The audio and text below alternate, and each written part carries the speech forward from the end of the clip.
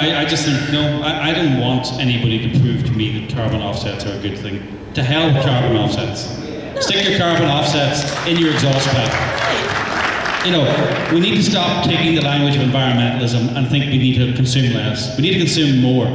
People of Africa don't need us to consume less, they need us to consume more. People of Middle America don't need you to stop buying things, they need you to buy more things and use more things.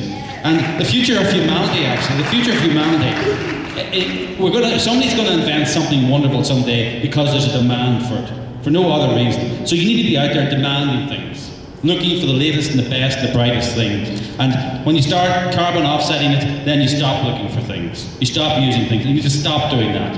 And next time somebody tells you about carbon offsets, tell them where to stick them, in their exhaust pipe.